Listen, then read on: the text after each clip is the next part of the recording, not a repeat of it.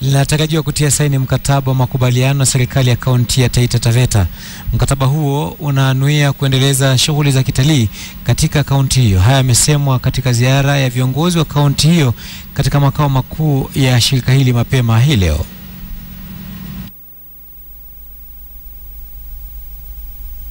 And the war in East Africa, the first world war in East Africa, started in Taita Taveta when the Germans crossed the border and invaded the county Kenya, the colony of Kenya, through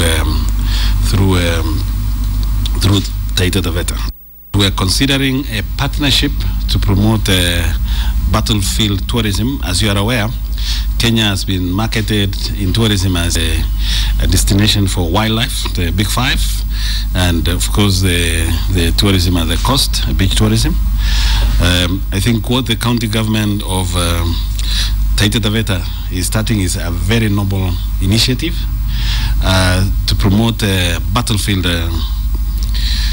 tourism. The county government of Taita Taveta is doing this because the East African campaign of the First World War actually started at Taveta on the morning of 15th August 1914. That's where the first shot was fired by Mr. La Fontaine when the Germans had crossed to this British East Africa. So our commemorations are going to start from that day, but they will go on for a period of about 4 years, just like the other countries.